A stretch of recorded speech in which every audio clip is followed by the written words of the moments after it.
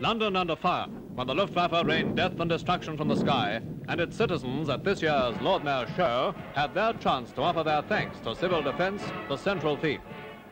No less a part in London's protection was played by the Ack Ack Gunners, a role now taken over by the Territorial Army with its new and up-to-date equipment.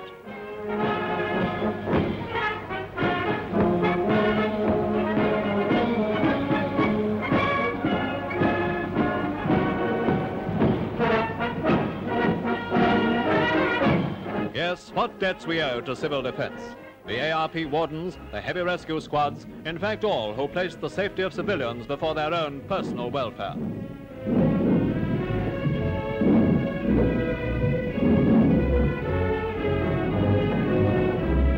Old memories are revived as the procession passes the blitzed area around St. Paul's, recalling the great city fires of 1940 and 41. A place is found for the auxiliary fire service, the heroic brigade who fought the flames until they dropped from sheer exhaustion.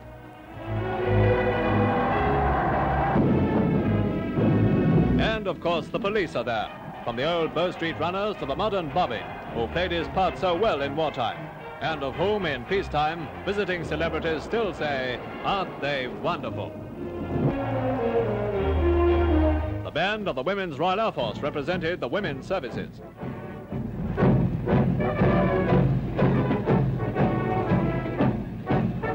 Another defender of London in wartime, a tableau depicting the gallant few who did so much.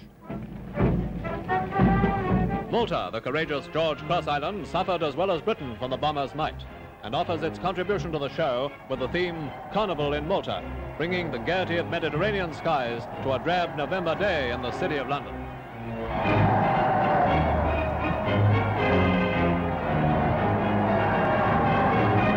Cheers ring out as the new Lord Mayor, Alderman Lowson, the youngest for 4 centuries, is acclaimed by London.